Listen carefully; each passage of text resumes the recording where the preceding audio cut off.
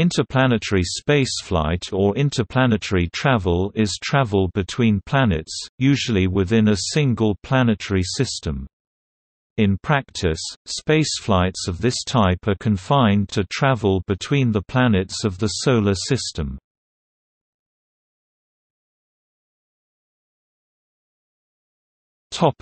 Current achievements in interplanetary travel. Remotely guided space probes have flown by all of the planets of the Solar System from Mercury to Neptune, with the New Horizons probe having flown by the dwarf planet Pluto and the Dawn spacecraft currently orbiting the dwarf planet Ceres. The most distant spacecrafts, Voyager 1 and Voyager 2, have left the Solar System as of 8 December 2018, while Pioneer 10, Pioneer 11, and New Horizons are on course to leave it. In general, planetary orbiters and landers return much more detailed and comprehensive information than flyby missions.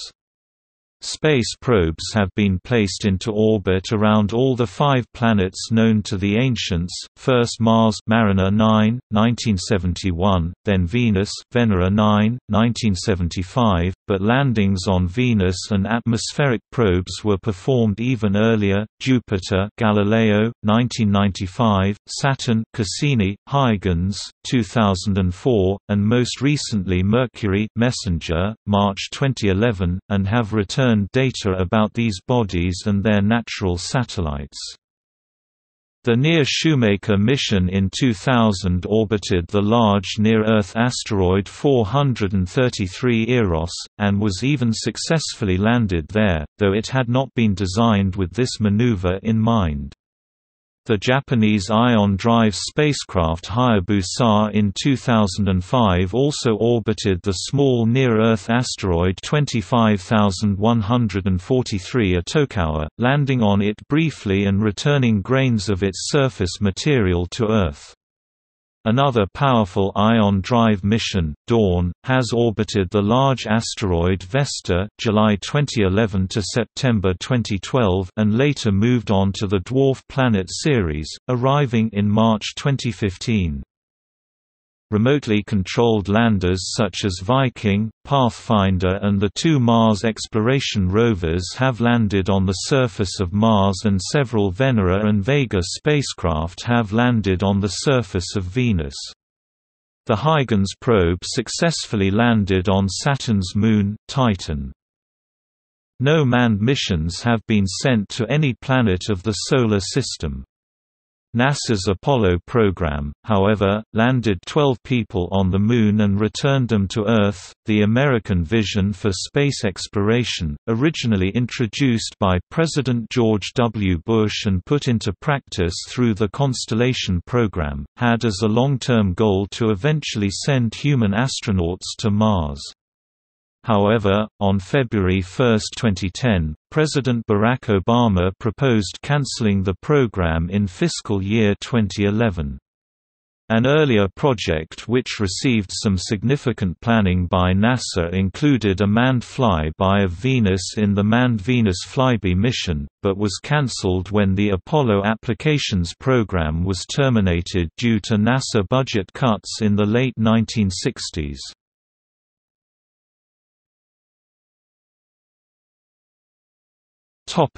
Reasons for interplanetary travel. The costs and risk of interplanetary travel receive a lot of publicity. Spectacular examples include the malfunctions or complete failures of unmanned probes such as Mars 96, Deep Space 2 and Beagle 2. The article List of Solar System probes gives a full list. Many astronomers, geologists and biologists believe that exploration of the Solar System provides knowledge that could not be gained by observations from Earth's surface or from orbit around Earth. But they disagree about whether manned missions make a useful scientific contribution. Some think robotic probes are cheaper and safer, while others argue that either astronauts advised by Earth-based scientists, or spacefaring scientists advised by Earth-based scientists, can respond more flexibly and intelligently to new or unexpected features of the region they are exploring. Those who pay for such missions, primarily in the public sector, are more likely to be interested in benefits for themselves or for the human race as a whole. So far, the only benefits of this type have been spin-off technologies which were developed for space missions and then were found to be at least as useful in other activities. NASA publicizes spin-offs from its activities. Other practical motivations for interplanetary travel are more speculative, because our current technologies are not yet advanced enough to support test projects.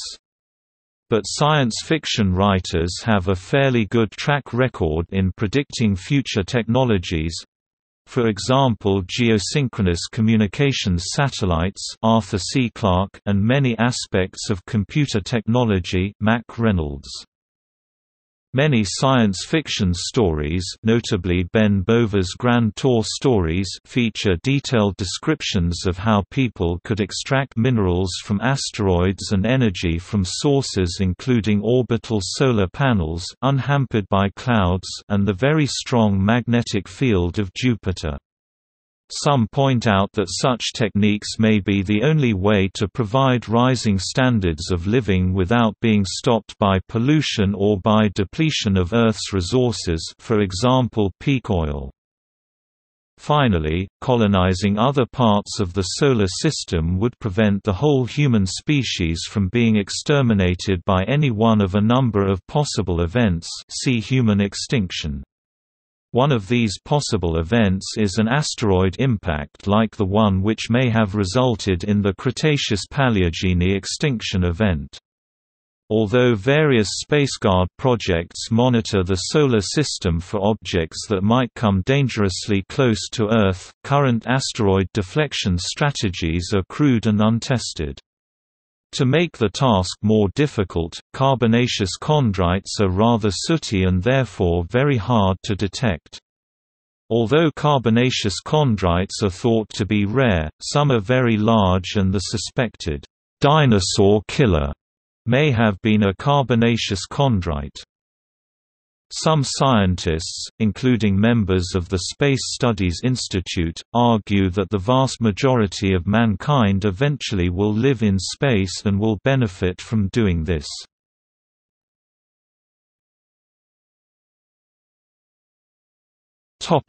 Economical travel techniques. One of the main challenges in interplanetary travel is producing the very large velocity changes necessary to travel from one body to another in the Solar System. Due to the Sun's gravitational pull, a spacecraft moving farther from the Sun will slow down, while a spacecraft moving closer will speed up. Also, since any two planets are at different distances from the Sun, the planet from which the spacecraft starts is moving around the Sun at a different speed than the planet to which the spacecraft is traveling, in accordance with Kepler's third law. Because of these facts, a spacecraft desiring to transfer to a planet closer to the Sun must decrease its speed with respect to the Sun by a large amount in order to intercept it, while a spacecraft traveling to a planet farther out from the Sun must increase its speed substantially. Then, if additionally the spacecraft wishes to enter into orbit around the destination planet instead of just flying by it, it must match the planet's orbital speed around the Sun, usually requiring another large velocity change. Simply doing this by brute force, accelerating in the shortest route to the destination and then matching the planet's speed, would require an extremely large amount of fuel. And the fuel required for producing these velocity changes has to be launched along with the payload, and therefore even more fuel is needed to put both the spacecraft and the fuel required for its interplanetary journey into orbit. Thus, several techniques have been devised to reduce the fuel requirements of interplanetary travel. As an example of the velocity changes involved, a spacecraft traveling from low Earth orbit to Mars using a simple trajectory must first undergo a change in speed, also known as a delta V, in this case an increase, of about 3.8 km per second. Then, after intercepting Mars, it must change its speed by another 2.3 km per second in order to match Mars' orbital speed around the Sun and enter an orbit around it. For comparison, launching a spacecraft into low Earth orbit requires a change in speed of about 9.5 km per second.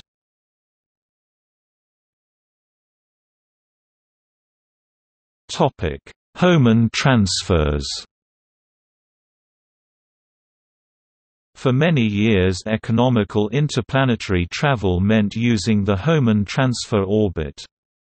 Hohmann demonstrated that the lowest energy route between any two orbits is an elliptical orbit, which forms a tangent to the starting and destination orbits. Once the spacecraft arrives, a second application of thrust will recircularize the orbit at the new location.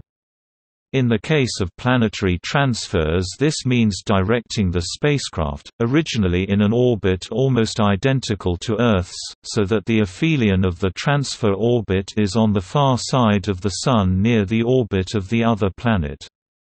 A spacecraft traveling from Earth to Mars via this method will arrive near Mars orbit in approximately 8.5 months, but because the orbital velocity is greater when closer to the center of mass, i.e. the Sun, and slower when farther from the center, the spacecraft will be traveling quite slowly and a small application of thrust is all that is needed to put it into a circular orbit around Mars.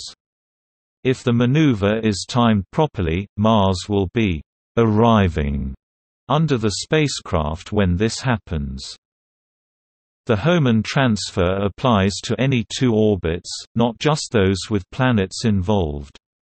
For instance, it is the most common way to transfer satellites into geostationary orbit, after first being parked in low Earth orbit. However, the Hohmann transfer takes an amount of time similar to 1/2 of the orbital period of the outer orbit, so in the case of the outer planets this is many years, too long to wait. It is also based on the assumption that the points at both ends are massless, as in the case when transferring between two orbits around Earth for instance. With a planet at the destination end of the transfer, calculations become considerably more difficult.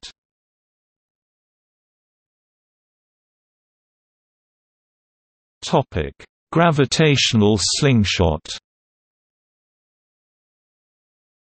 The gravitational slingshot technique uses the gravity of planets and moons to change the speed and direction of a spacecraft without using fuel. In typical example, a spacecraft is sent to a distant planet on a path that is much faster than what the Hohmann transfer would call for. This would typically mean that it would arrive at the planet's orbit and continue past it. However, if there is a planet between the departure point and the target, it can be used to bend the path toward the target, and in many cases the overall travel time is greatly reduced. A prime example of this are the two crafts of the Voyager program, which used slingshot effects to change trajectories several times in the outer solar system. It is difficult to use this method for journeys in the inner part of the Solar System, although it is possible to use other nearby planets such as Venus or even the Moon as slingshots in journeys to the outer planets. This maneuver can only change an object's velocity relative to a third, uninvolved object, possibly the center of mass or the Sun. There is no change in the velocities of the two objects involved in the maneuver relative to each other. The Sun cannot be used in a gravitational slingshot because it is stationary compared to rest of the Solar System, which orbits the Sun. It may be used to send a spaceship or probe into the galaxy because the Sun revolves around the center of the Milky Way.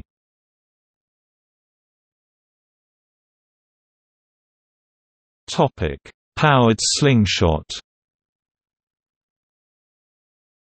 A powered slingshot is the use of a rocket engine at or around closest approach to a body periapsis. The use at this point multiplies up the effect of the delta V, and gives a bigger effect than at other times.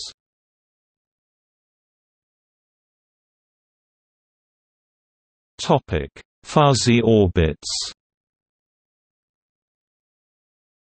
Computers did not exist when Hohmann transfer orbits were first proposed 1925 and were slow, expensive and unreliable when gravitational slingshots were developed 1959.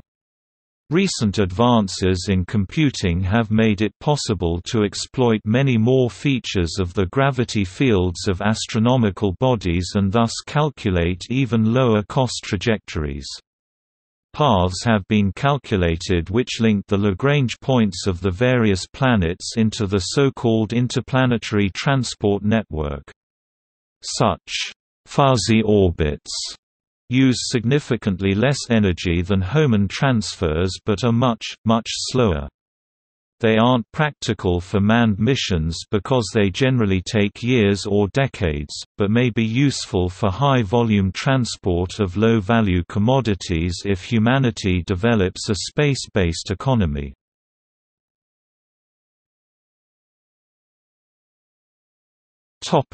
Aerobraking. Aerobraking uses the atmosphere of the target planet to slow down. It was first used on the Apollo program where the returning spacecraft did not enter Earth orbit, but instead used a S-shaped vertical descent profile starting with an initially steep descent, followed by a leveling out, followed by a slight climb, followed by a return to a positive rate of descent continuing to splash down in the ocean through Earth's atmosphere to reduce its speed until the parachute system could be deployed, enabling a safe landing. Aerobraking does not require a thick atmosphere, for example most Mars landers use the technique, and Mars' atmosphere is only about 1% as thick as Earth's. Aerobraking converts the spacecraft's kinetic energy into heat, so it requires a heat shield to prevent the craft from burning up. As a result, aerobraking is only helpful in cases where the fuel needed to transport the heat shield to the planet is less than the fuel that would be required to brake an unshielded craft by firing its engines. This can be addressed by creating heat shields from material available near the target.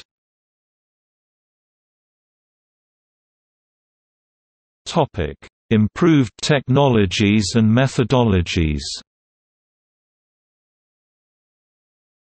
Several technologies have been proposed which both save fuel and provide significantly faster travel than the traditional methodology of using Hohmann transfers.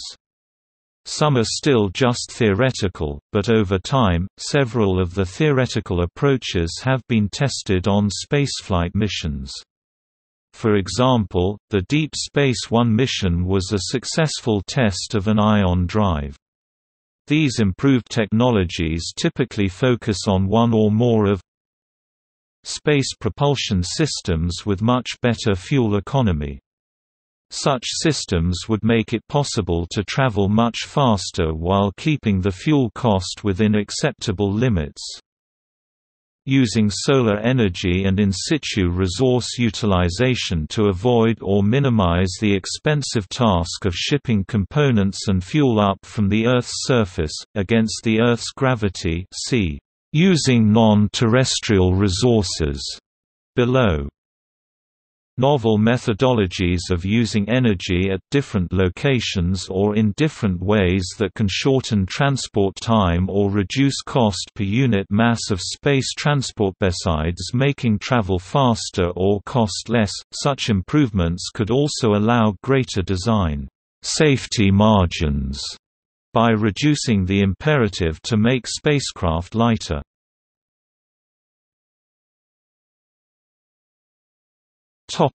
Improved rocket concepts. All rocket concepts are limited by the rocket equation, which sets the characteristic velocity available as a function of exhaust velocity and mass ratio, of initial (MO), including fuel, to final (M1), fuel-depleted mass. The main consequence is that mission velocities of more than a few times the velocity of the rocket motor exhaust with respect to the vehicle rapidly become impractical.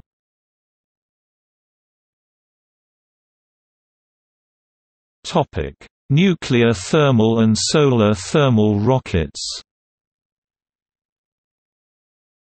In a nuclear thermal rocket or solar thermal rocket, a working fluid, usually hydrogen, is heated to a high temperature, and then expands through a rocket nozzle to create thrust. The energy replaces the chemical energy of the reactive chemicals in a traditional rocket engine. Due to the low molecular mass and hence high thermal velocity of hydrogen, these engines are at least twice as fuel efficient as chemical engines, even after including the weight of the reactor. The U.S. Atomic Energy Commission and NASA tested a few designs from 1959 to 1968. The NASA designs were conceived as replacements for the upper stages of the Saturn V launch vehicle, but the tests revealed reliability problems, mainly caused by the vibration and heating involved in running the engines at such high thrust levels. Political and environmental considerations make it unlikely such an engine will be used in the foreseeable future, since nuclear thermal rockets would be most useful at or near the Earth's surface and the consequences of a malfunction could be disastrous. Fission-based thermal rocket concepts produce lower exhaust velocities than the electric and plasma concepts described below, and are therefore less attractive solutions. For applications requiring high thrust-to-weight ratio, such as planetary escape, nuclear thermal is potentially more attractive.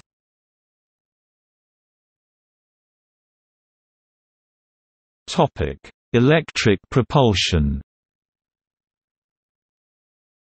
Electric propulsion systems use an external source such as a nuclear reactor or solar cells to generate electricity, which is then used to accelerate a chemically inert propellant to speeds far higher than achieved in a chemical rocket. Such drives produce feeble thrust, and are therefore unsuitable for quick maneuvers or for launching from the surface of a planet. But they are so economical in their use of reaction mass that they can keep firing continuously for days or weeks, while chemical rockets use up reaction mass so quickly that they can only fire for seconds or minutes. Even a trip to the Moon is long enough for an electric propulsion system to outrun a chemical rocket. The Apollo missions took 3 days in each direction. NASA's Deep Space One was a very successful test of a prototype ion drive, which fired for a total of 678 days and enabled the probe to run down Comet Borrelly, a feat which would have been impossible for a chemical rocket. Dawn, the first NASA operational i.e., non-technology demonstration mission to use an ion drive for its primary propulsion, is currently on track to explore and orbit the large main belt asteroids 1 Ceres and 4 Vesta. A more ambitious, nuclear-powered version was intended for an unmanned Jupiter mission, the Jupiter Icy Moons Orbiter (JIMO), originally planned for launch sometime in the next decade. Due to a shift in priorities at NASA that favored manned space missions, the project lost funding in 2005. A similar mission is currently under discussion as the U.S. component of a joint NASA-ESA program for the exploration of Europa and Ganymede. A NASA Multi-Center Technology Applications Assessment Team led from the Johnson Spaceflight Center, has as of January 2011 described, "Nautilus X", a concept study for a multi-mission space exploration vehicle useful for missions beyond low Earth orbit (LEO), of up to 24 months duration for a crew of up to 6. Although Nautilus X is adaptable to a variety of mission-specific propulsion units of various low-thrust, high-specific impulse (ISP) designs, nuclear ion electric drive is shown for illustrative purposes. It is intended for integration and checkout at the International Space Station (ISS), and would be suitable for deep space missions from the ISS to and beyond the Moon, including Earth, Moon L1, Sun, Earth L2, near-Earth asteroidal, and Mars orbital destinations. It incorporates a reduced G-centrifuge providing artificial gravity for crew health to ameliorate the effects of long-term 0 grams exposure, and the capability to mitigate the space radiation environment.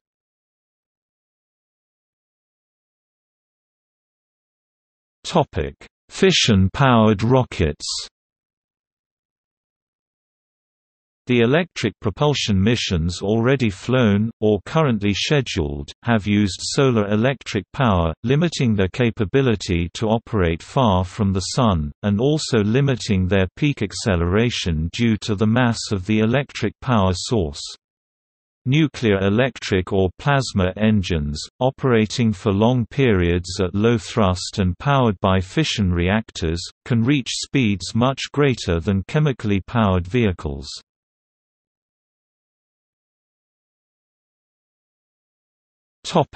Fusion rockets.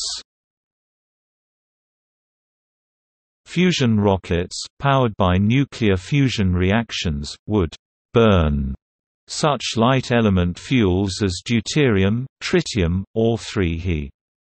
Because fusion yields about 1% of the mass of the nuclear fuel as released energy, it is energetically more favorable than fission, which releases only about 0.1% of the fuel's mass energy. However, either fission or fusion technologies can in principle achieve velocities far higher than needed for solar system exploration, and fusion energy still awaits practical demonstration on Earth. One proposal using a fusion rocket was Project Daedalus. Another fairly detailed vehicle system, designed and optimized for crewed solar system exploration, Discovery 2, based on the D3He reaction but using hydrogen as reaction mass, has been described by a team from NASA's Glenn Research Center. It achieves characteristic velocities of greater than 300 km per second with an acceleration of approximately 1.710-3 grams, with a ship initial mass of 1700 metric tons, and payload fraction above 10%.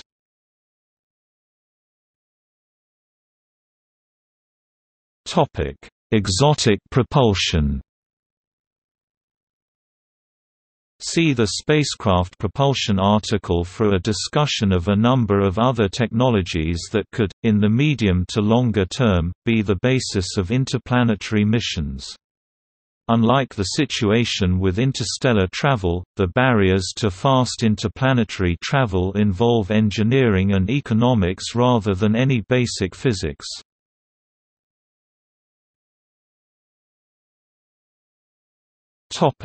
Solar sails. Solar sails rely on the fact that light reflected from a surface exerts pressure on the surface. The radiation pressure is small and decreases by the square of the distance from the Sun, but unlike rockets, solar sails require no fuel. Although the thrust is small, it continues as long as the sun shines and the sail is deployed. The original concept relied only on radiation from the sun, for example in Arthur C. Clarke's 1965 story, Sunjammer. More recent light sail designs propose to boost the thrust by aiming ground-based lasers or masers at the sail. Ground-based lasers or masers can also help a light sail spacecraft to decelerate. The sail splits into an outer and inner section. The outer section is pushed forward and its shape is changed mechanically to focus reflected radiation on the inner portion, and the radiation focused on the inner section acts as a brake. Although most articles about light sails focus on interstellar travel, there have been several proposals for the use within the Solar System. Currently, the only spacecraft to use a solar sail as the main method of propulsion is Icaros, which was launched by JAXA on May 21, 2010. It has since been successfully deployed, and shown to be producing acceleration as expected. Many ordinary spacecraft and satellites also use solar collectors, temperature control panels and sun shades as light sails, to make minor corrections to their attitude and orbit without using fuel. A few have even had small purpose-built solar sails for this use, for example Eurostar E3000 geostationary communications satellites built by EADS Astrium.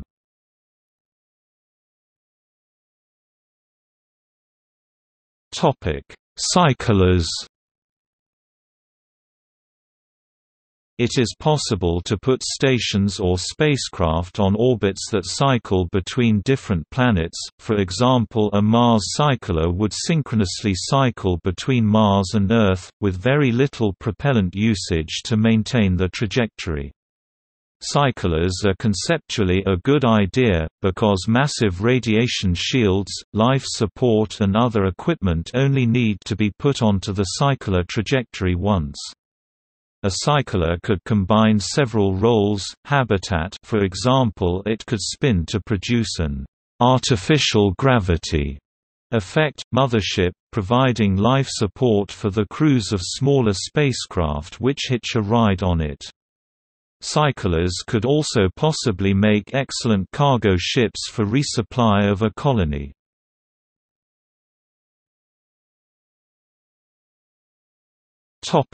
Space elevator.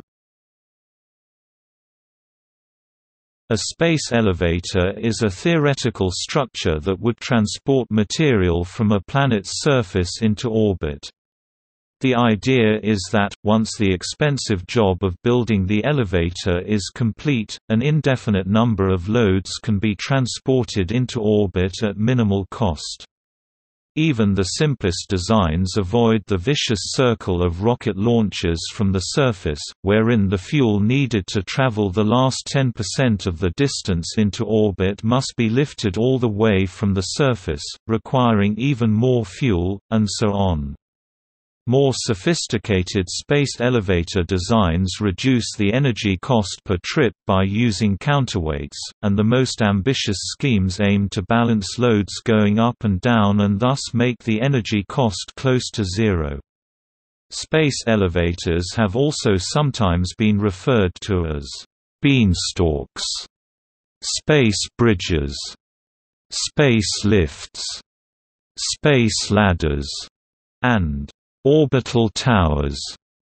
A terrestrial space elevator is beyond our current technology, although a lunar space elevator could theoretically be built using existing materials.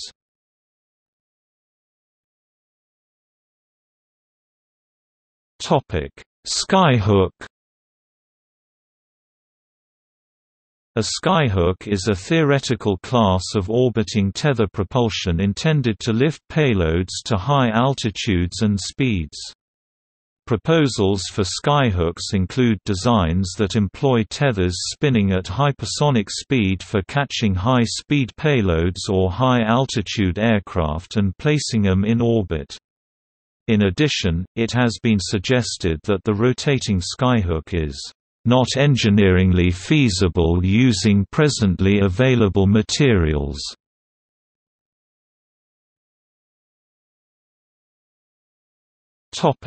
Launch vehicle and spacecraft reusability.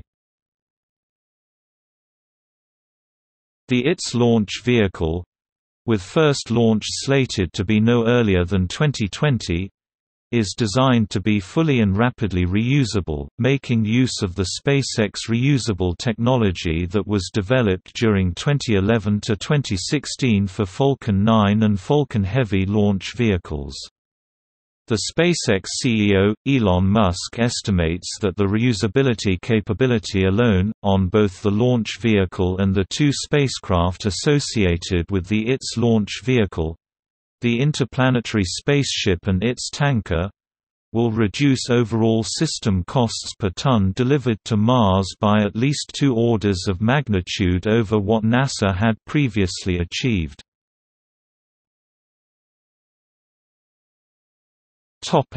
Staging propellants. When launching interplanetary probes from the surface of Earth, carrying all energy needed for the long-duration mission, payload quantities are necessarily extremely limited, due to the basis mass limitations described theoretically by the rocket equation. One alternative to transport more mass on interplanetary trajectories is to use up nearly all of the upper stage propellant on launch, and then refill propellants in Earth orbit before firing the rocket to escape velocity for a heliocentric trajectory. These propellants could be stored on orbit at a propellant depot, or carried to orbit in a propellant tanker to be directly transferred to the interplanetary spacecraft. For returning mass to Earth, a related option is to mine raw materials from a Solar System celestial object, refine, process, and store the reaction products propellant on the Solar System body until such time as a vehicle needs to be loaded for launch.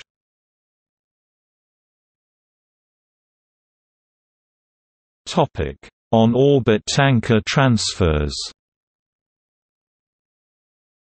SpaceX is currently developing a system in which a reusable first-stage vehicle would transport a manned interplanetary spacecraft to Earth orbit, detach, return to its launch pad where a tanker spacecraft would be mounted atop it, then both fueled, then launched again to rendezvous with the waiting manned spacecraft. The tanker would then transfer its fuel to the manned spacecraft for use on its interplanetary voyage. The SpaceX interplanetary spaceship and its tanker are a carbon fiber structure spacecraft propelled by 9 Raptor engines operating on densified methane oxygen propellants. Both are very large spacecraft, 49.5 meters (162 feet) long, maximum hull diameter of 12 meters, and is 17 meters (56 feet) diameter at its widest point, and is capable of transporting up to 450 tons (990,000 pounds) of cargo and passengers per trip to Mars, with on-orbit propellant refill before the interplanetary part of the journey.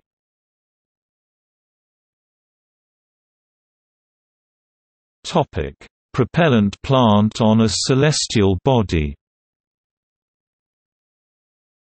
As an example of a funded project current under development, a key part of the system SpaceX has designed for Mars in order to radically decrease the cost of spaceflight to interplanetary destinations is the placement and operation of a physical plant on Mars to handle production and storage of the propellant components necessary to launch and fly the interplanetary spaceships back to Earth, or perhaps to increase the mass that can be transported onward to destinations in the outer solar system. The first interplanetary spaceship to Mars will carry a small propellant plant as a part of its cargo load.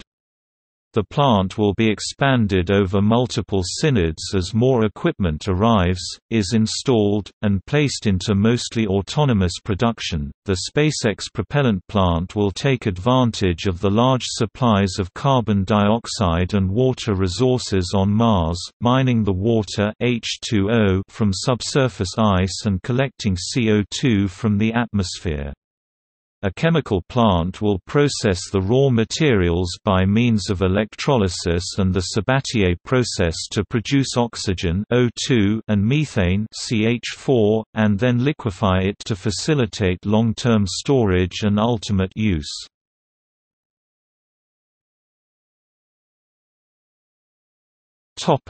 Using non-terrestrial resources. Current space vehicles attempt to launch with all their fuel, propellants and energy supplies on board that they will need for their entire journey, and current space structures are lifted from the Earth's surface. Non-terrestrial sources of energy and materials are mostly a lot further away, but most would not require lifting out of a strong gravity field and therefore should be much cheaper to use in space in the long term. The most important non-terrestrial resource is energy, because it can be used to transform non-terrestrial materials into useful forms, some of which may also produce energy. At least two fundamental non-terrestrial energy sources have been proposed: solar-powered energy generation unhampered by clouds, either directly by solar cells or indirectly by focusing solar radiation on boilers which produce steam to drive generators, and electrodynamic tethers which generate electricity from the powerful magnetic fields of some planets. Jupiter has a very powerful magnetic field. Water ice would be very useful and is widespread on the moons of Jupiter and Saturn. The low gravity of these moons would make them a cheaper source of water for space stations and planetary bases than lifting it up from Earth's surface. Non-terrestrial power supplies could be used to electrolyze water ice into oxygen and hydrogen for use in bipropellant rocket engines. Nuclear thermal rockets or solar thermal rockets could use it as reaction mass. Hydrogen has also been proposed for use in these engines and would provide much greater specific impulse thrust per kilogram of reaction mass, but it has been claimed that water will beat hydrogen in cost-performance terms despite its much lower specific impulse by orders of magnitude. Oxygen is a common constituent of the Moon's crust, and is probably abundant in most other bodies in the Solar System. Non-terrestrial oxygen would be valuable as a source of water ice only if an adequate source of hydrogen can be found. Possible uses include in the life support systems of spaceships, space stations and planetary bases. In rocket engines. Even if the other propellant has to be lifted from Earth, using non-terrestrial oxygen could reduce propellant launch costs by up to 2/3 for hydrocarbon fuel, or 85% for hydrogen. The savings are so high because oxygen accounts for the majority of the mass in most rocket propellant combinations. Unfortunately, hydrogen, along with other volatiles like carbon and nitrogen, are much less abundant than oxygen in the inner solar system. Scientists expect to find a vast range of organic compounds in some of the planets, moons and comets of the outer solar system, and the range of possible uses is even wider. For example, methane can be used as a fuel burned with non-terrestrial oxygen, or as a feedstock for petrochemical processes such as making plastics. And ammonia could be a valuable feedstock for producing fertilizers to be used in the vegetable gardens of orbital and planetary bases, reducing the need to lift food to them from Earth. Even unprocessed rock may be useful as rocket propellant if mass drivers are employed.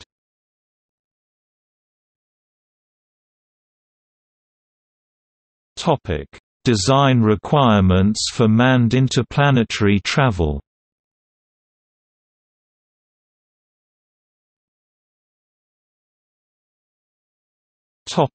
Life support. Life support systems must be capable of supporting human life for weeks, months or even years. A breathable atmosphere of at least 35 kilopascals (5 psi) must be maintained, with adequate amounts of oxygen, nitrogen, and controlled levels of carbon dioxide, trace gases and water vapor. In October 2015, the NASA Office of Inspector General issued a health hazards report related to human spaceflight, including a human mission to Mars.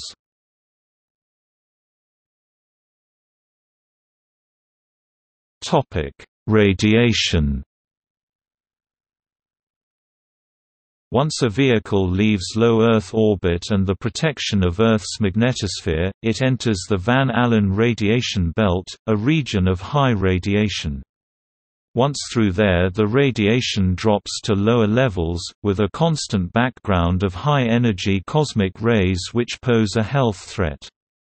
These are dangerous over periods of years to decades. Scientists of Russian Academy of Sciences are searching for methods of reducing the risk of radiation-induced cancer in preparation for the mission to Mars. They consider as one of the options a life support system generating drinking water with low content of deuterium, a stable isotope of hydrogen, to be consumed by the crew members.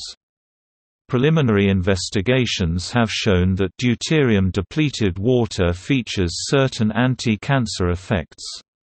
Hence, deuterium-free drinking water is considered to have the potential of lowering the risk of cancer caused by extreme radiation exposure of the Martian crew. In addition, coronal mass ejections from the Sun are highly dangerous, and are fatal within a very short timescale to humans unless they are protected by massive shielding.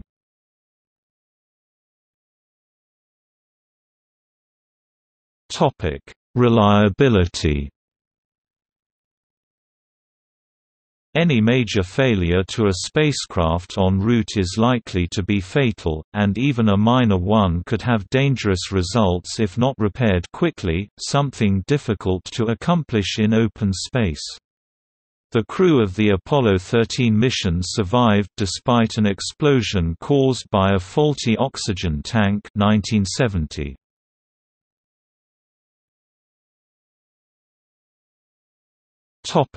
Launch windows. For astrodynamics reasons, economic spacecraft travel to other planets is only practical within certain time windows. Outside these windows, the planets are essentially inaccessible from Earth with current technology. This constrains flights and limits rescue options in the case of an emergency. See also